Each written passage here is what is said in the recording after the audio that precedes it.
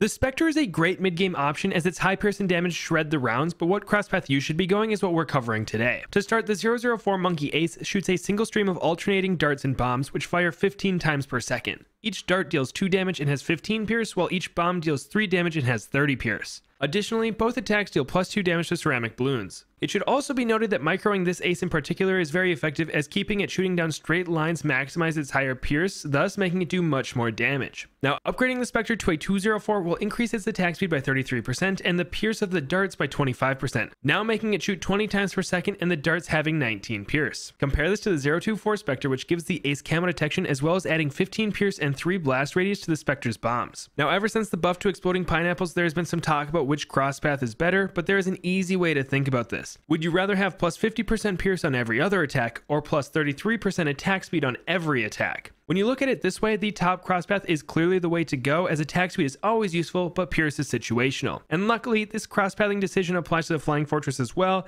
as the 205 is much better, assuming you have some form of camo detection for it.